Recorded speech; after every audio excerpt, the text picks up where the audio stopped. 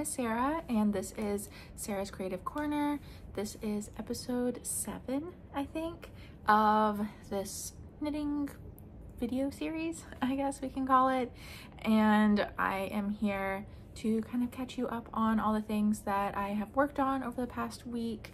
It is March 15th, so happy belated Pi Day for those who indulge. And yeah, here in Maryland it's a nice 70-ish degrees, but I think it's supposed to cool down next week, which is good and bad. But I am here to catch you up on a finished object. I have a couple whips, and I have a little bit of spinning and a new item that I am swatching for. So I guess we can also kind of start off with what I am wearing. I am wearing this, which is a Tolsta tee by the Cremé. It was a really popular pattern last summer, I think that's when it came out, and it's just a raglan a raglan t-shirt. Nothing that crazy about it. The thing I think that everyone really liked is that it's just like a plain raglan, and there's some instructions on how you can add eyelets, add stripes, or just kind of like customize it. So I just knit it to pattern, so it is just a plain stockinette t-shirt. I knit it up in I think it's like one of the linen yarns from KnitPicks. And it is in Creme Brulee. It's just a nice yellow. I will probably knit another one this season in a fingering weight because the pattern comes in 2 different weights, DK and fingering. I think that was like updated towards the end of last summer. So this one is a DK weight, and I really enjoy it. I wear it a lot during the like warmer days, so I look forward to having some more t-shirts in my collection, and I find it to be really wearable. I think I might have lengthened mine just a touch, but nothing that crazy. I might lengthen the next one. I find this one to be just a little bit too short. But I mostly wear high-waisted like jeans and skirts and shorts and stuff like that, so it hasn't been that much of an issue. So that is what I'm wearing, and I guess we can get into my one and only finished object, and that are my socks. So I finally have a pair done. So last week I was right here, which was like just a little bit before I started the heel.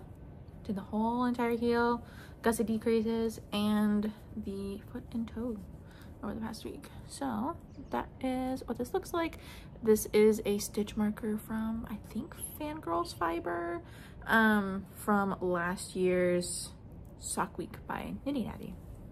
So that is this. This is the Cheap Seat colorway from Queen City Yarns, and it is on their NoDa sock base.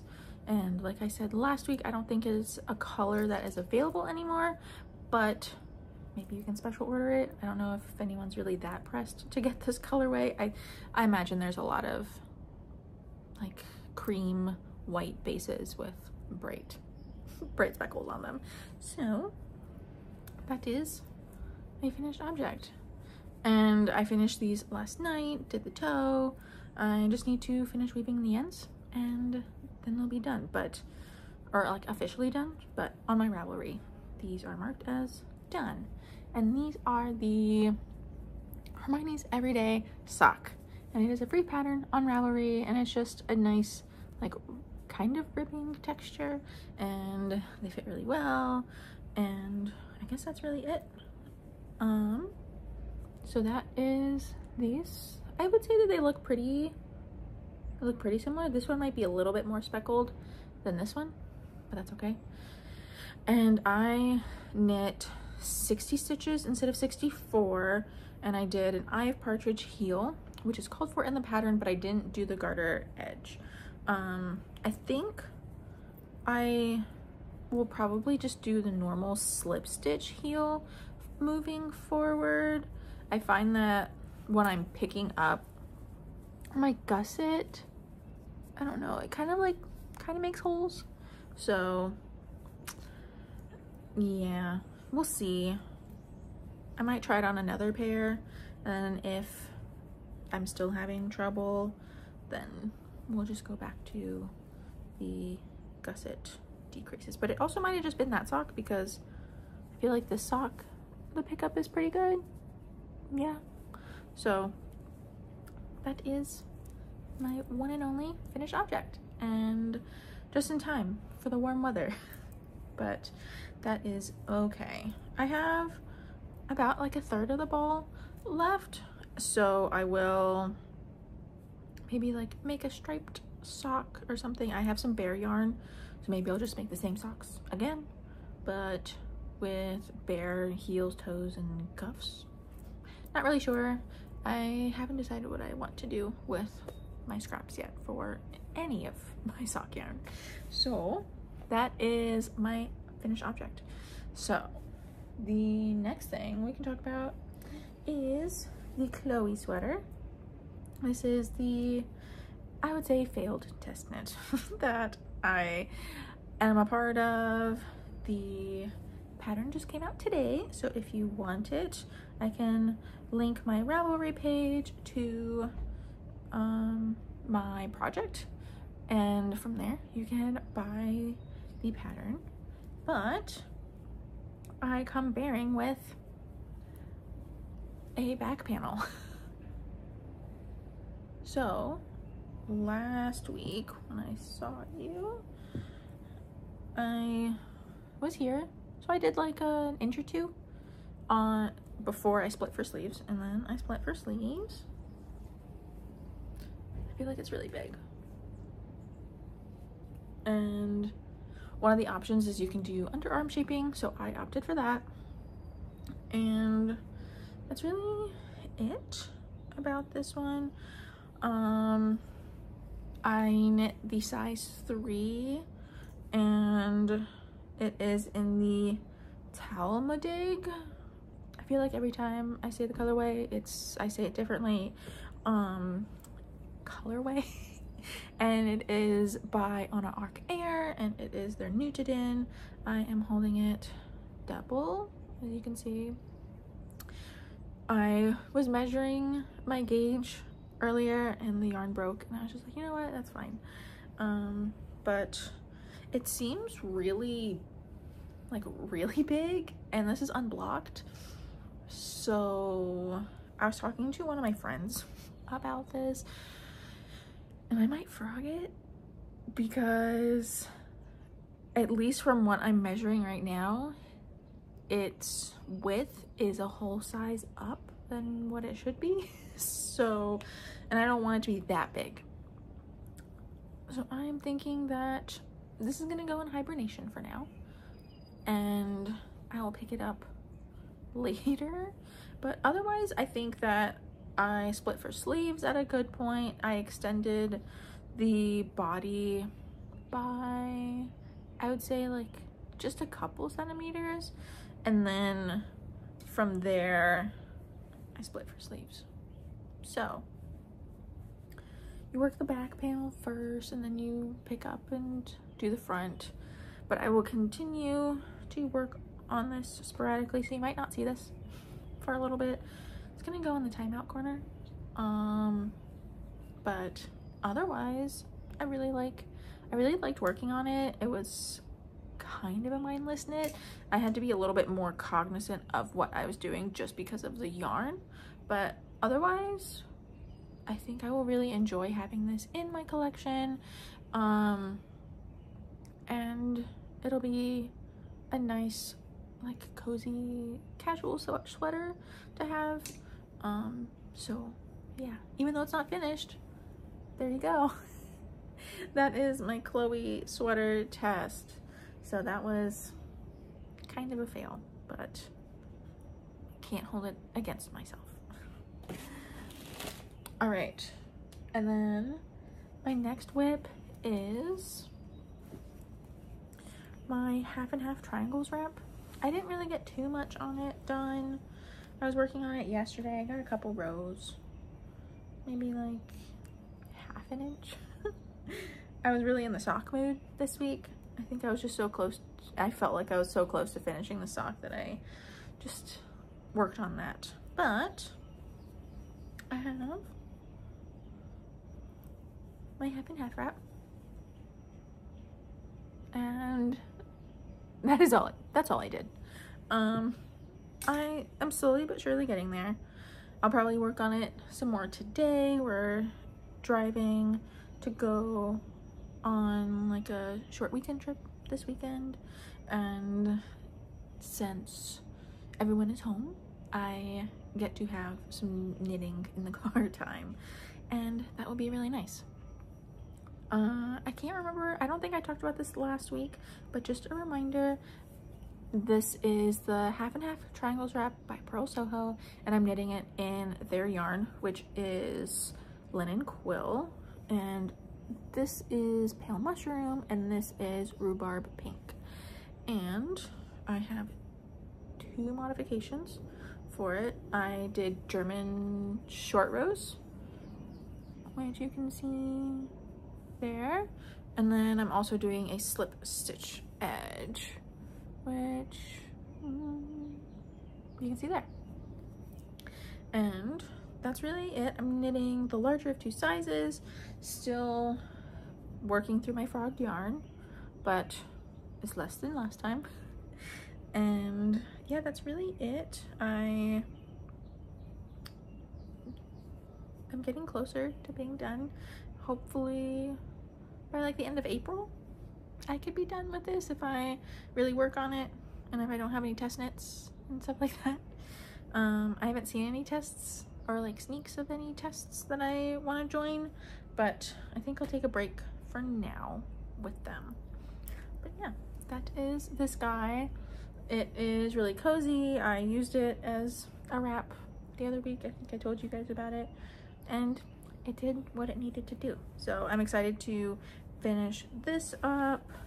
It'll only take me like 9 months basically to do it, but that is okay. And that's really all that I have for my whips. I have like a semi whip that I can show you. I bought the Traveler's Cowl this morning and I have been swatching for it. So that is what it looks like. It is just like a repeat of garter and stockinette, and it's a series of 10 rows. So this is my second swatch. As you can see, I undid my first swatch because that is what I do, but I think I'll probably knit the adult medium for it. I have this yarn. It is Dark Orchid by Honey Girl Farms. I'm not sure if they're still a company or if they're still dying, but I got this on Ravelry from someone's D-stash when I first started knitting a few years ago. But yeah, it is on their pure DK base. They say it's a heavy DK worsted, and it's a 100% superwash merino, 100 grams, 218 yards. So yeah, I would say that's probably a heavier DK weight, but yeah, I think this will be like a nice moody fall cowl to use. It calls for a 6mm needle, or not 6mm, it calls for a US 6, but I find that I'm a loose knitter compared to a lot of pattern designers, so I started my first swatch on a US 5, and I had, I think, 19 rows for 4 inches, and I need 21, so going down to US 4. And I do like the fabric a little more. It's not as holey as the other one. I never get row gauge. I think I talked about that a while ago. I don't really know what to do with that, but I think that's fine. So I'll probably steam block this, see what my stitch count is, and if my row gauge is off, then that's that. And I'll probably start it today. So that is this. It's just a variegated, like a multicolor variegated yarn. It kind of reminds me of the spin cycle in a sense that she uses, and then also like the hand-dyed yarns or hand-dyed fibers that she then spins up. So that'll be this one.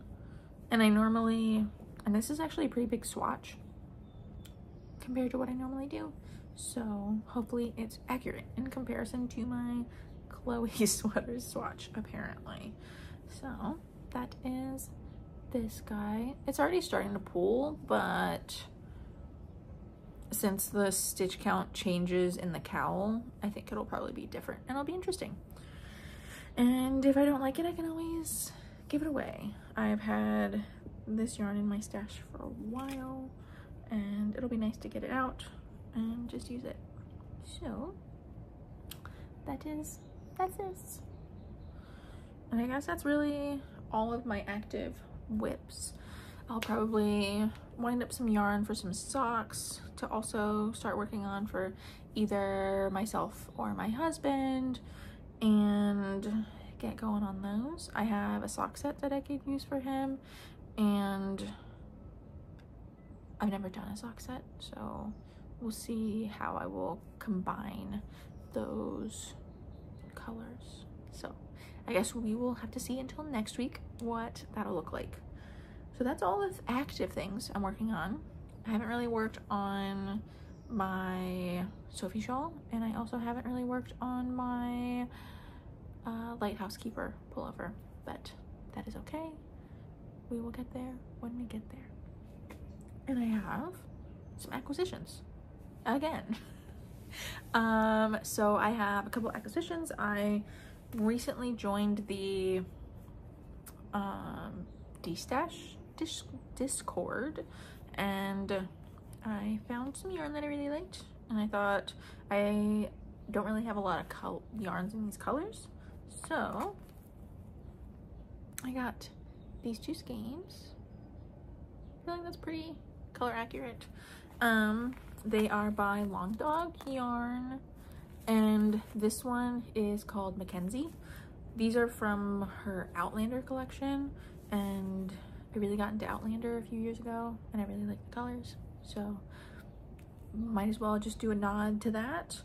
It is on their Luxe fingering base, which is an 80-10-10 merino cashmere nylon, and it is 400 yards per 100 grams, and I have 4 skeins of this. And this one is on the same base, Luxe fingering, and this one is called Blood of My Blood. So yeah, we will see what I knit these up on, or knit these up into. I was thinking maybe this could be like a nice cabled sweater or something. I kind of want to get into cabling. I haven't done it yet. I've heard that it's easy. I'm a little intimidated, but that's okay. All right. And I guess just a little update on my spinning. I didn't do too much, but here we are. Did a little bit, but that's really all. That's all the things that I've been up to this week. Another stressful week, but I was able to get a sock done, so that was good. And I guess that is really it. Hopefully I will come to you with maybe a new cast on sock, a new cast on cowl, and some progress on my half and half wrap for next week. But I'm not gonna make any promises. And I might have more acquisitions next week. Who knows? It seems like it is a weekly thing here. So I will see you guys next week. I hope you have a great weekend, and I guess that is it. thank you. And if you want to like and subscribe, you can. But otherwise, I will see you later. Bye.